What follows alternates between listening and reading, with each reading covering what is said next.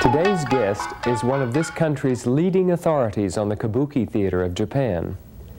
Professor Leonard Pronko began his study of Kabuki in the 1950s.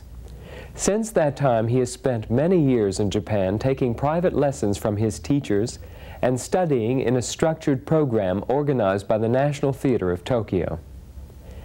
In part one of this program on Kabuki acting technique, Professor Pronko highlights some of the basic conventions of body posture and movement for actors of male and female characters.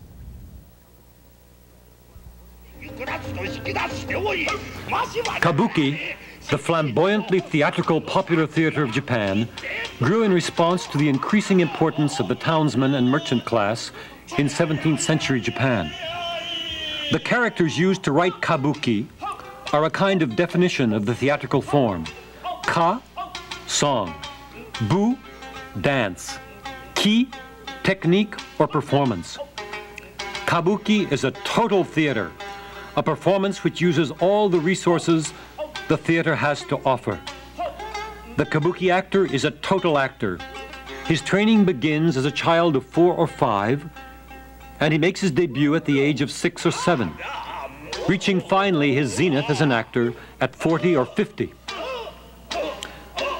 Mastering Japanese classical dance, which is the foundation of all Kabuki movement, and various styles of classical singing and chanting, which form the basis of vocal delivery, the Kabuki actor is at all moments a dancer and a singer.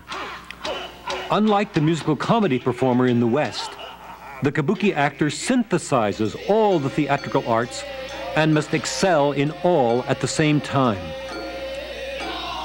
Traditionally, the Kabuki actor was born into a Kabuki family and slowly absorbed the aspects of his art, living and performing in the theater for 10 to 15 hours a day. In 1970, the National Theater of Japan opened a training program in Kabuki in order to bring young actors into the Kabuki world. In a 2-year concentrated program, the student is expected to learn what is slowly absorbed by traditional learning in 10 or 15 years. The Japanese are discovering that intensive, systematic pedagogy can give faster results than formerly believed. Obviously, within the space of an hour or so, we cannot hope to master the complex movement and vocal patterns and techniques of Kabuki, but we can attempt to understand some of the fundamentals of this art.